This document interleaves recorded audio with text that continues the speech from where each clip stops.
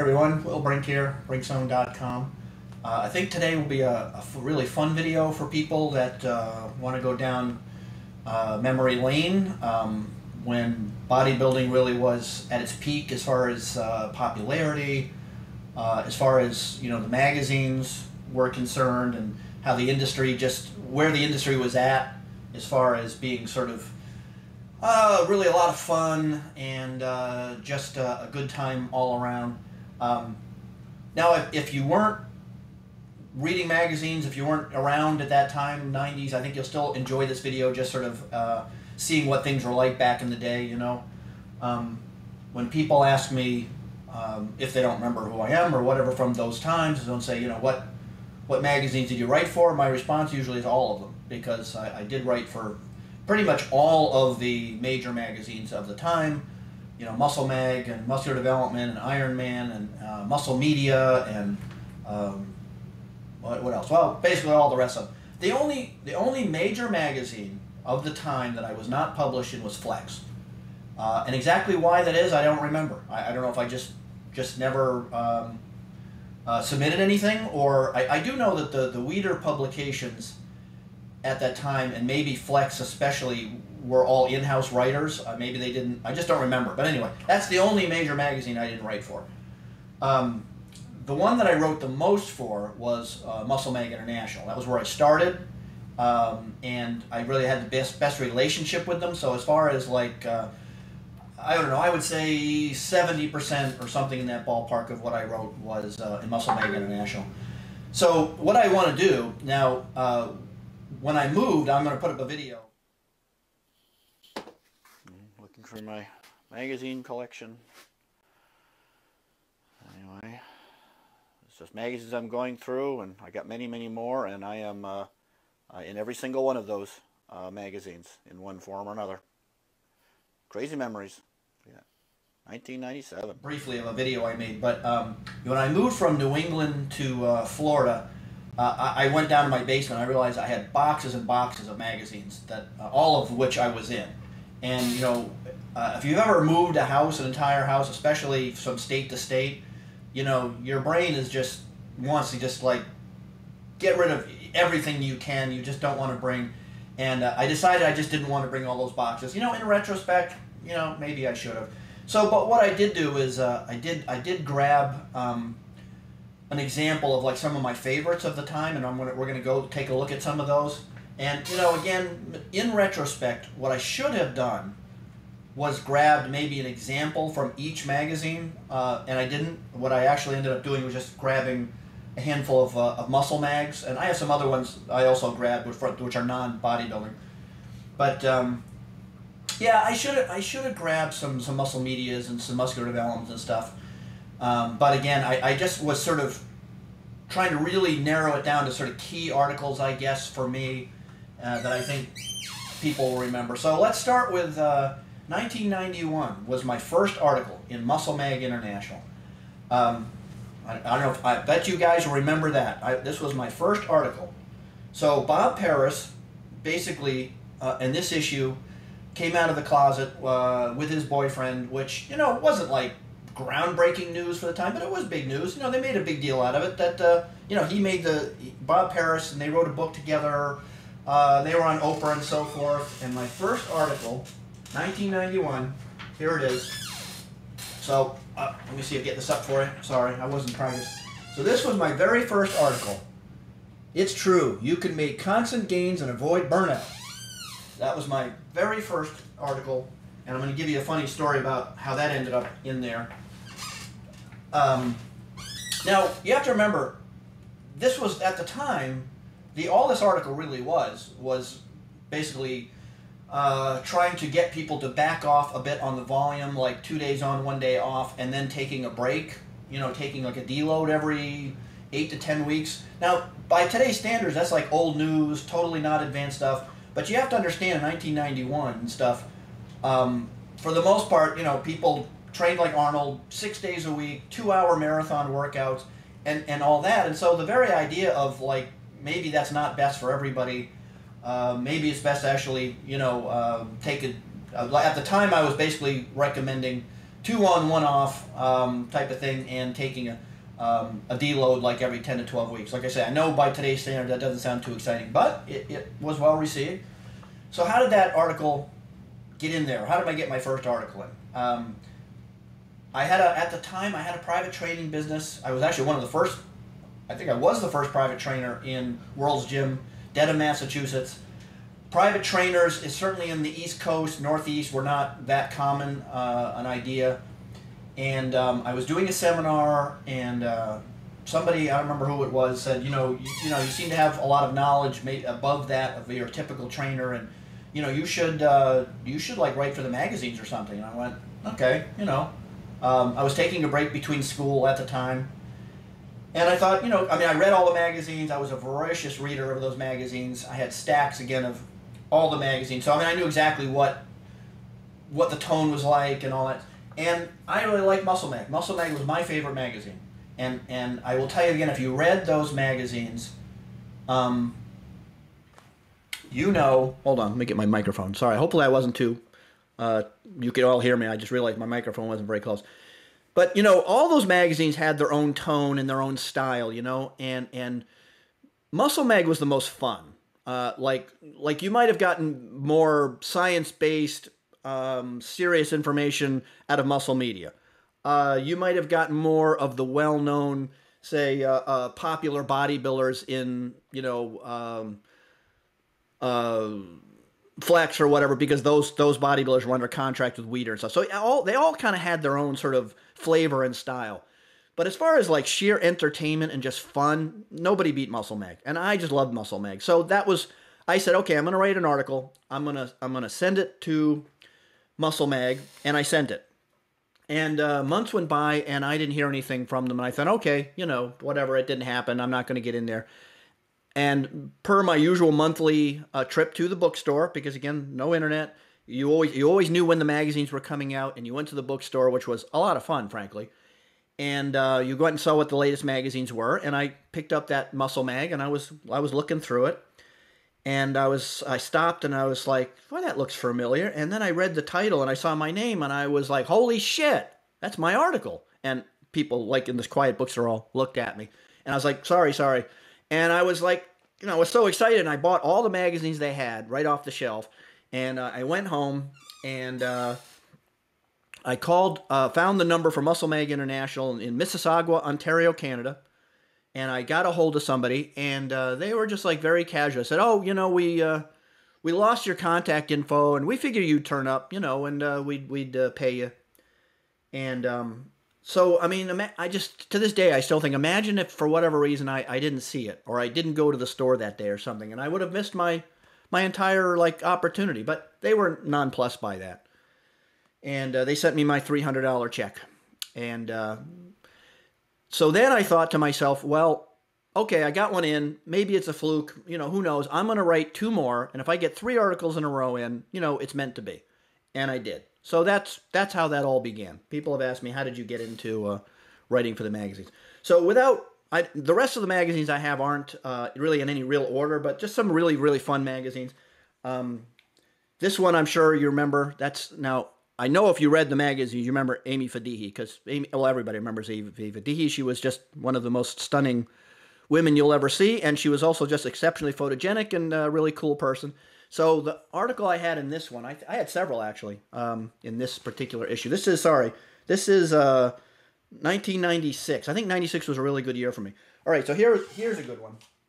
Hopefully you guys remember this one. Steroid delusions and other warnings. That was like. And unfortunately, well, several people in this article are not with us anymore. I don't know, hopefully you remember people, but that was kind of like a sort of a rant series that I had. I think I did 3 of those, but that was me sort of just breaking down my irritations of stuff, people calling, creatine a steroid. I covered a lot of stuff that, again, by today's standards, maybe like old news. And also, hopefully you guys remember that I also had a column in Muscle Mag for over 10 years, which was called the intake update column, and it was always in the back. I don't know hopefully you guys remember that. Look at that cheesy photo of me. Anyway, this was not the first one. I don't even remember when my first intake update column was in there, but so an intake update column was basically mostly Q&A, me looking at studies and commenting on studies. Sometimes it was answering letters.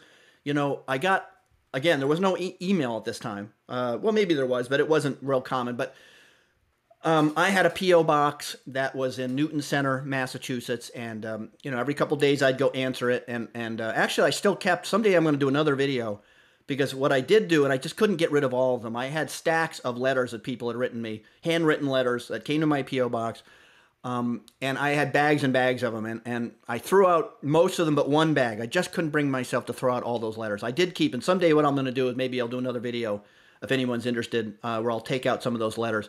So the intake update was, you know, some of it was like a study that I would comment on. Sometimes it was, you know, letters I got. You know, it was random stuff, but it did really well. People seemed to like it. So next one up, hopefully you remember this cover.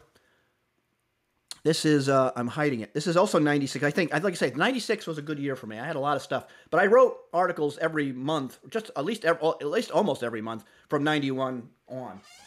So this one was really a popular one. I really liked this one. This one was the Skinny on Fat Loss.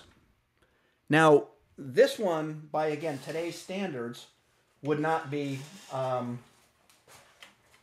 by today's standards, you know, this wouldn't have been a big deal. But so at the time, basically what I was arguing was that bumping up, that protein was the least likely macronutrient to be converted to body fat, which is still true. At the time, we didn't have a lot of data, but anecdotally, and I worked with a lot of people, was protein, if you were trying to lose fat, body fat, not weight, body fat, more protein was the way to go. It was the least likely macronutrient to convert to body fat hormonally, thermically, and so forth. And that has all been, as far as I'm concerned, that has all been proven in the last few decades by the data. I think there should be more, but anyway, by and large, I was right. It was a very popular article, and hopefully you guys remember that one. Let me see. Anything else in here?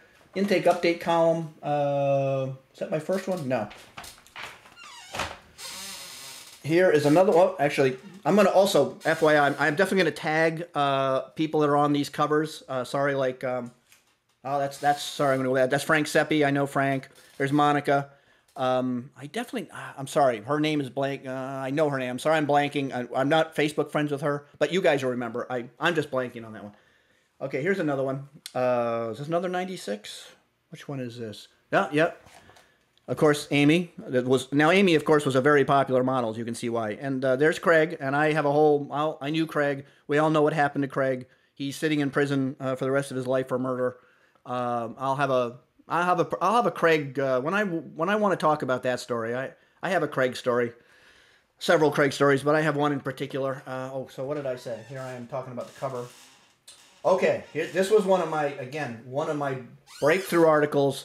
Was a big deal at the time. I hope you guys remember this one. How to get ripped by eating fat. Yes, fat for fat loss. That was an article I wrote with my pal, Dr. Udo Erasmus.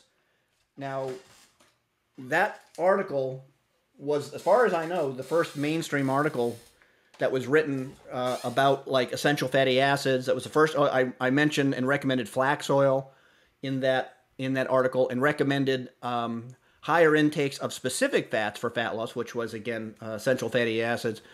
But at the time, that was like a big deal. That article, which I've mentioned this multiple times, I sent that over to Muscle Media, and it was refused by the editor, who said I was nuts, and the recommending eating more fat or certain types of fat to help lose fat for your health and so forth was crazy talk, and he wasn't interested. So, TC, I'm giving you a hard time, but that's true. That's actually what happened. So I gave Muscle Media right of first refusal, sent that over to Muscle Mag, and the rest is history. But that was a big deal at the time. A lot of people started using flax oil after that. I worked with one pro at the time, and he told people he was taking 7 and 8 tablespoons a day of flax oil right up to his show. That's a lot of flax oil. I didn't tell anybody to take that much flax oil, but he was a big guy. But anyway, I was surprised that that the typical bodybuilding, if a tablespoon is good or whatever, 8 has got to be better. But that's what he took right up to his show, and he did very well. I don't remember if he won, but he was a top level pro at the time. Where are we? Okay, this is issue 191. Of course, everybody knows Mike O'Hearn. I don't remember her name, but she was pretty popular. If anybody remembers her name, let me know. Let me see what we had. I think this was another article in Muscle Mag. So I think this was my most important article. You may have another opinion. I don't know. But this, to me, was the most important article I ever did. And this was, What's in Your Creatine? That article changed the entire industry. And to this day, still has effects on the industry. At the time, and even unfortunately today, but at the time specifically, everybody's opinion was, creatine is creatine. It's all the same stuff. Get the cheapest creatine. And I knew that wasn't true because I had, been involved in creatine even then and talking to researchers and did some consulting work and stuff. And so I took a bunch of creatine products off the shelf. I labeled them. We had them tested. And they came back very different as to quality and purity and contaminants and so forth. If you want to read that article, you can find that on. I'll try to post it below the vid. It's on brinkzone.com. And there was also a part 2, which I did. And part 2, the magazine got so much heat over that article from manufacturers and stuff that they wouldn't take part 2. So part 2 was actually only published on the web, which at the time, we're talking like 96, 97. So at that time, now the internet was actually a thing, and I had a website, and other people had websites, and now there was an alternative place to put content, which is obviously what killed the magazines, but they wouldn't take part 2 because they just got too much heat and pushback and kickback from the industry. Here's an industry study. So I put that article out. I was asked to speak at the GNC convention, which was a pretty good-sized convention back then because GNC was kind of the number one player. And I'm at an after party, and I forget the guy's name, but he was drunk, and he bitched me out, said I cost him, because that's all he sold was like super cheap, bulk, cheap-ass Chinese creatine, and he started to yell at me, or not yell at me, but basically told me an asshole, and took a swing at me, and he was drunk, and said I cost him a ton of money, and blah, blah, blah. He was a little short, and I'm not that tall. He was even shorter than I, a little fat guy with like curly black hair. Maybe somebody, he was pretty well known in the industry at the time. I don't remember what his name was, but there's my industry story. All right, moving on. Here we go. You guys all obviously know Gerard. What is that? I don't know what. Issue 162. That's 95, so we're going back. Actually, I didn't put these in chronological order. Okay, so this is that's my very first intake update column. So there you go, 95. Look how nerdy I am. Look at my cheesy glasses. So that was my very first. Yeah, and look at the these guys were like the big stars at the time. Of course, you recognize these guys. There's Gary Stridham. Anyway, so that was my very first intake update column. I was really excited about that. Then they offered me a column like that. And that went, like I said, I think, about 10 years. Well, now, of course, another very popular lady, Trish Stratus, because she was just ridiculously photogenic. And, of course, she went on to be really well-known in the wrestling world, but a lot of people who follow wrestling don't know Trish Stratus was from Canada and got her start in Muscle Mag International as a cover model, because Bob Kennedy discovered her, I believe. I'm not going to say where. It's only rumor. Anyway, and this was, I don't know why I picked to choose to keep this. I should have kept way more of these. Anyway, this was another one of my rant-type articles where I just covered, like, different studies. This was with Andro at the time. This must be a later one. What is this? No, it's still 1998. So this is, like, things like Andro and, androstenediol and stuff started to become a thing, and so forth. So it was just kind of one of my rant articles. So I think that's it for Muscle Mag International. The ones that I grabbed. I'll go through a couple of quickies. That was one of my articles. I've also written for non-bodybuilding magazines. Life Extension. I had a bunch of articles in there. I was featured in Special Operations, SOTEC once. I've been in various law enforcement related magazines. I don't know why I took those. Back to bodybuilding, but anyway, fitness. I was also in the very first Oxygen, so a lot of you fitness models and stuff should recognize that. What was her name? Of course, I'm going to blank. Really, really nice. She didn't stay. She was pretty popular. She didn't stay in the Marla Duncan. Was that Marla Duncan? I think so. No, Vicky Pratt. That's Vicky Pratt. That's who that is. Anyway, Vicky Pratt, really, really nice girl, but she, whatever reason, dropped out of the industry. This one, you know, my articles were published in various languages in various countries all around the world, and somebody sent me this one. This was from, I think this was Korea, and I didn't know for years and years. I thought it was Japanese because I just know the difference. And I don't know if I can find it quickly, but I think it was one of my intake updates was in here regularly, and I think this was the sort of the South Korean equivalent. I don't know if this magazine even still exists, frankly. Anyway, yeah, I guess that's it. So there's our trip down memory road. If you remember those, I hope you do. If you have any questions about what it was like to write in those magazines or anything, oh, sorry, I'm going to move this out of the way. Sorry, okay. And you know, again, in retrospect, all those boxes, what I should have done was pulled some, at least more examples of different magazines versus a handful of Muscle Mags. But Muscle Mag, like I said, was kind of my home base, and I think you'll all agree if you read the magazines that, as far as sheer fun, nothing beat Muscle Mag. As far as, you know, accurate information, you know, I think I was probably their lead. I was probably their lead science-based, you know, person who kind of grounded them in that department. I think that's why they liked me and why they kept me on, because they didn't pay very well. So if you like that, sub up on this channel.